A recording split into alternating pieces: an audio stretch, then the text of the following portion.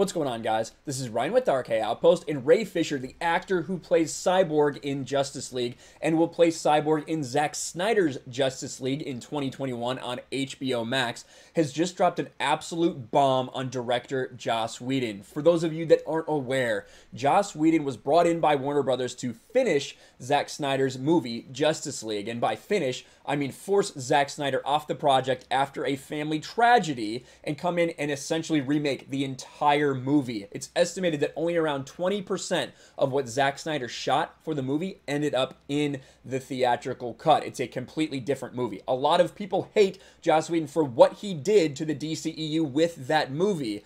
However, what Ray Fisher has just come out and said is much, much worse and could mean something entirely different. So let's take a look. Let's try to figure out exactly where Ray Fisher's coming from and what this could mean for Joss Whedon. You can see on Twitter, Ray Fisher comes out and says this: Joss Whedon's on-set treatment of the cast and crew of Justice League was gross, abusive, unprofessional, and completely unacceptable. He was enabled in many ways by Geoff Johns and John Berg. Accountability is greater than entertainment. Now, that is a very strong statement without very many specifics. Now, in today's age of people getting canceled left and right for everything, I am someone that wants to know more. I am someone that wants to have more details about what exactly it was that was gross, what was abusive, what was unprofessional and unacceptable. I haven't yet heard those things. I'm waiting to hear those things, but this doesn't necessarily come out of nowhere. Earlier this week, a few days ago, Ray Fisher says this: I'd like to take a moment to forcefully retract every bit of this statement. And the statement is regarding Joss Whedon. Now, this seemed to come like out of nowhere. It was like, why did he tweet this? He must have known that more was going to come out. Let's listen right here. Yeah, I mean, Joss is a great guy, and Zach picked a good person to come in and clean up and finish up for him. Joss is a good guy. Zach picked a good person to come and finish up for him. Still got some more time. What's your name and question? Right, you can see the look that him and Jason Momoa kind of give each other after that. Let's listen to that again. I'd like to take a minute to retract everything I said right here. Yeah, I mean, Joss is a great guy, and Zach picked a good person to come in and clean up and finish up for him. So when he said that, it was very shocking. Now, there is no doubt that much like Mark Hamill, when trying to promote The Last Jedi, when he started saying disparaging things, Disney brought the hammer down on Mark Hamill, said he couldn't say anything. I have no doubt that during the promotion of Justice League, the actors involved were not allowed to disparage it. I'm sure there was an anti-disparagement clause in the promotion of this movie. That may be why he ended up saying that, but you can see there's a look between him and Momoa that says something is not right with what they're talking about. But you can see this has set off a ton of things. This article from Variety: Ray Fisher accuses Joss Whedon of abusive, unprofessional behavior on Justice League set. Now, that's the tweet that we are talking about that went viral. Fisher also claimed on Wednesday that former Warner Brothers co-president of production John Berg and former DC Entertainment president and CCO Geoff Johns both enabled Whedon's alleged behavior on Justice League. Berg and Johns also served as producers on Justice League, and the film's poor performance was a factor in both of them exiting their positions. Whedon had no comment, and Warner Brothers did not immediately respond for a comment either. So Warner Brothers has not responded. Joss Whedon says no comment. That is interesting. So they were able to get a hold of Joss Whedon for this. Whedon, the director of Marvel Studios' blockbuster superhero movies Avengers and Age of Ultron, took over directing duties for extensive additional photography from Zack Snyder after he left the project due to a death in the family. Obviously, this film received mixed to negative reactions and didn't make any money considering how much money they had to spend on it. And this whole thing has led to the Release the Snyder Cut movement. You guys know, if you've been with this channel a while, I've talked a lot about the Snyder Cut. It's one of my first videos I made on the channel. One of the first streams was about the Snyder Cut. I'm really excited that we're going to get this, and I have been upset at Joss Whedon's version of Justice League, but being upset with the director's creative decisions is much different than what we are talking about here. These kind of accusations. Now, I'm someone, like I said, I want to know more about what's happening. In the same way that just because a woman may come out and say something and accuse someone on social media without any evidence, I want to know what Ray Fisher's talking about. I believe Ray Fisher. I've heard things about Joss Whedon. We'll get into that a little bit later. I've heard things about him that make me feel this might be true, but I want to know. I want you to give details on what is happening. I hope some of those come out in the next couple days, hopefully the next couple hours, to be quite honest with you.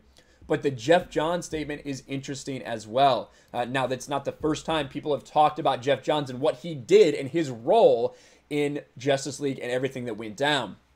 Geoff Johns screwed over Zack Snyder on Justice League. And this is something that Grace Randolph talked about several months ago. This is a quote from her. Inexplicably, Geoff Johns is still one of the producers on the movie. He is listed first, even though he is widely disliked at Warner Brothers. In fact, I can tell you, Johns is pretty much the one who is responsible for Zack Snyder getting replaced by Joss Whedon. He did it behind his back. That's all I'll tell you today. It's really bad. So anyway, Geoff Johns so listen, before we move on, that's all I'll tell you today. It's really bad. I wonder what else Grace knew that she didn't say in this. It's interesting. So anyway, Geoff Johns is pretty much disliked by everybody. I hear Jim Lee's beloved, so he's great. But Geoff Johns was banished from Birds of Prey, and he was the head of the DCU for a hot minute, and that is what allowed him to do that to Zack Snyder. But everyone hated him, so he got banished to the DC Universe streaming service, where maybe he will redeem himself with Stargirl, which I hear is massively delayed because he doesn't know what he's doing. But the fact that Geoff Johns is not liked right now at Warner Brothers is not a secret. I think that Geoff Johns is a great comic book writer and has written some of my absolute favorite comic books in history. However, it's very clear to me that he doesn't know what he's doing in terms of producing and in terms of making a movie. And I think it's becoming abundantly clear to everyone. As far as him covering up for Joss Whedon, what could he be covering up? Now, we know Joss Whedon's history. Now, this was something put out several years ago. This is what I think caused Joss Whedon to delete his Twitter account at one point.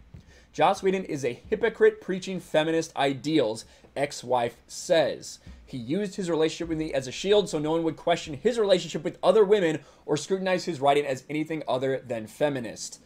Now, these two had marital issues. Joss Whedon was unfaithful.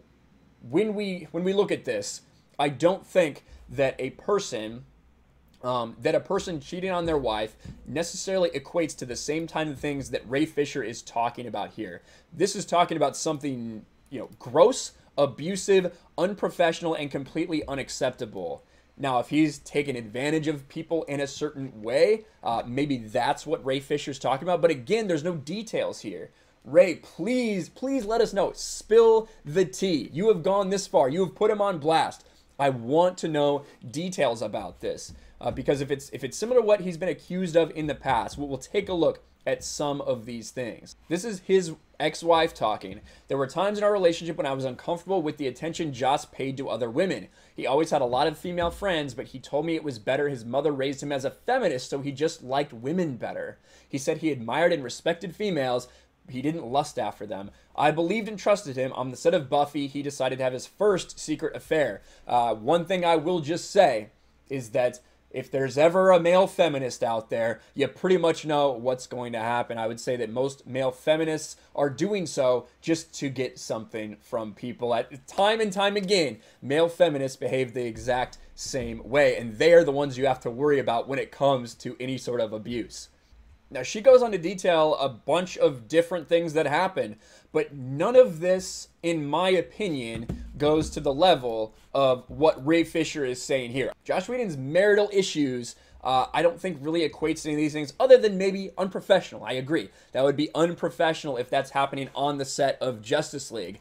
But all of these other things, gross, abusive, maybe gross, but abusive is the one that I'm really sticking on right now. What was abusive about what Joss Whedon did? I want to know more before Joss Whedon gets canceled, because that's what's happening in front of our very eyes. Now you're having all these people come forward and saying, yes, Joss Whedon looked at me like this. Joss Whedon looked at me like that. But what did he do? I want to know the details. Kudos to Ray Fisher for bringing this to everyone's attention. I'm sure a lot of people who have been complaining about Joss Whedon for a long time are happy now, but I want to know what exactly he did that was abusive. Those are the details that I want to know before I kind of make a decision about Joss Whedon. Let me know what you think about this in the comments below. Make sure you smash the like button, subscribe to the channel, ring the bell for notifications, share this video out there, and I will talk to you later. Thanks for watching, everyone, and a huge shout out to my patrons. I appreciate you guys so much. Want to follow me on Twitter or Instagram? Check out the description below. You'll find links to my P.O. box and my Patreon as well. And I'll talk to you guys later.